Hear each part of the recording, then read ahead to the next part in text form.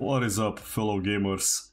Aribo here, back with some adventure course was actually on. Today I'm going to show you how to unleash the potential of the Archmage class, how to essentially nearly double your DPS compared to what people actually do on this specific class. So what I'm going to show you here is mainly about Elysium.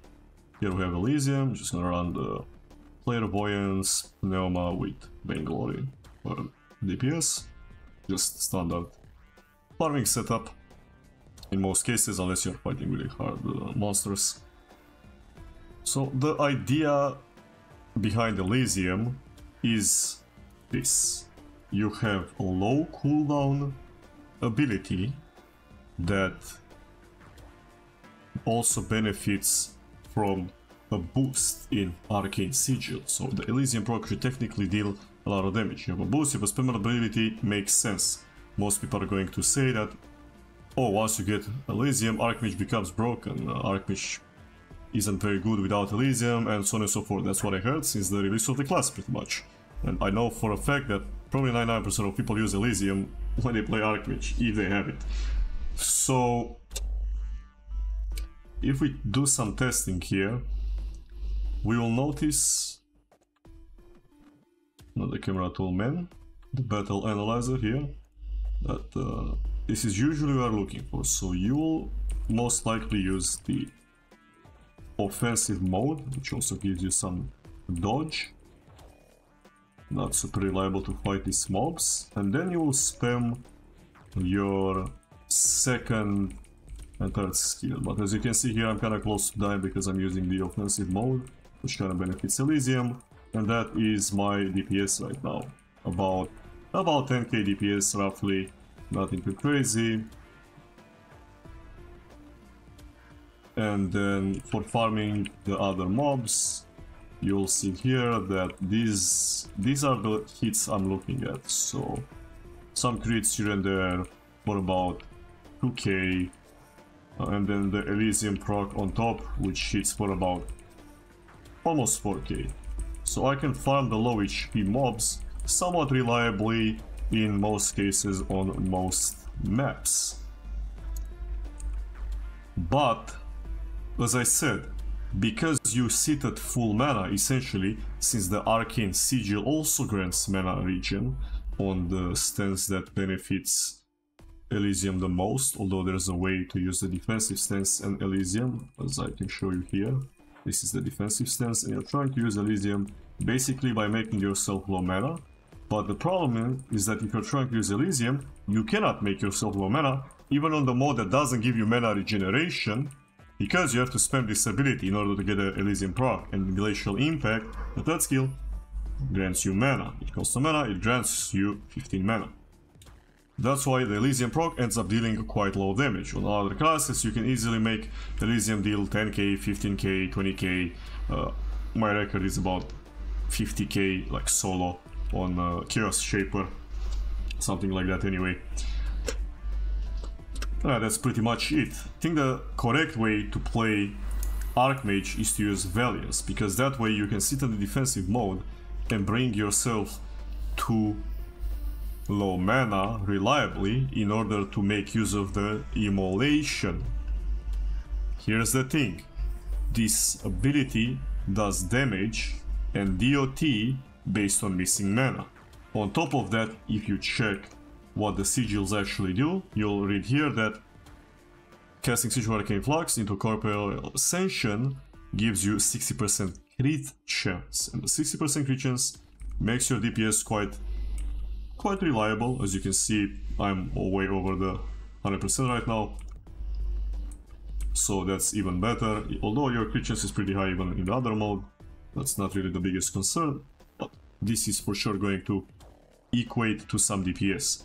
Now you'll see that the other mode grants you 5% haste, though that usually isn't a problem because I'm going to be close to 100% with Valiance anyway. And you also get 60% dot damage, but the dot damage in this mode is going to be faster. It's just going to hit harder, so there's just no real idea about Elysium. There's not really any benefit to be in Astral Ascension in general or to use Elysium when you can just benefit from this DPS. And I'll show you what I mean in a second. We'll just use the battle analyzer here. Ideally you want to not die here once you cast this, because it burns all of your current health, so if you're unlucky you might die. Here I got myself to this region, which means I'm in the Corporeal Ascension, and then after that I'm looking to blow my mana using second and fourth skill. I just spam it, and then you'll see this is the DPS that I'm going to get. As you can see, it's way higher than the 10k DPS, well, about 10k DPS I was getting earlier. I stopped it because I killed the mobs. You can see this is the type of DPS that I'm getting, around 20k DPS, and you cast your supernova whenever you want to deplete your mana, because the spell itself doesn't do that much damage, although it still does something, so it's not super bad to use. So as you can see, my DPS is on average doubled because my dot and my immolation is hard hitting.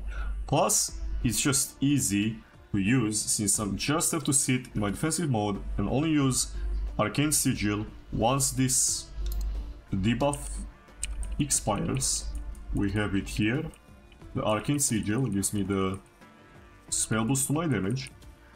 When that expires, you can refresh it to gain more damage. Although if the mobs are really low HP, you don't have to do it. And as you can see, it's super reliable at farming in general, even the low HP mobs. I'm gonna clear them very quickly.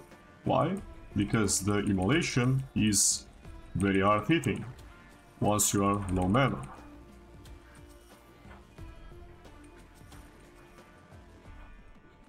You can get 7k crits here, as you can see, and that is pretty much how to use Archmage properly. Simply low mana build with Valiance in the defensive mode Corporeal Ascension. If you sit in Astral Ascension in general, using Elysium is just the inferior way to play this class. And it can even give you decent DPS at soloing stuff in general. Maybe you want to farm something, for example, if I go into, let's say, Ruin Crown. Maybe there's somebody farming there. Great, there's people farming in Ruin Crown. So my single target DPS is way better with this mode, which means that I don't have to constantly swap classes as long as there are people helping me clear this, because I just don't have to invest that many resources. So we can just be in the defensive mode, deplete my mana, chill, farm some monsters. These ones are a bit higher HP, but we can still farm them very quickly, as you can see. Yes, it takes some manual effort. I would say that the Exalted Apotheosis one with Elysium is simply a little bit more autopilot. But yeah, we can also contribute to the boss with this mode, not a big deal.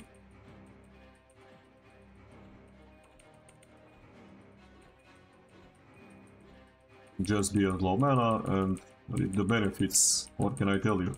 And obviously, you can also be very tanky with this mode, even take against Apotheosis, just because of the base stats that you get from Valiance.